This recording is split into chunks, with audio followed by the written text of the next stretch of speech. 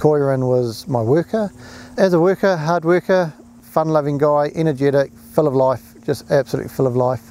Loved life, loved fishing, hunting, everything. Just under a month we've been doing searches almost every weekend, daily when we can. After work we take the jet skis out, we take motorbikes out.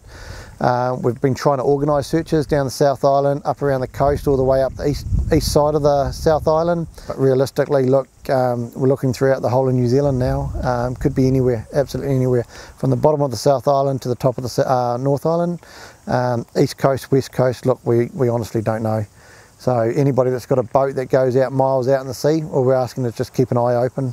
He needs to come home, he needs to have a proper place to rest. And the second reason is that hope. You know, I don't want to give up hope. I think the family needs hope, and if somebody's out there searching, one person's better than nobody. If 50 people are out there searching, that's fantastic. But at this stage, while I've got the abilities to, I'll be out there searching.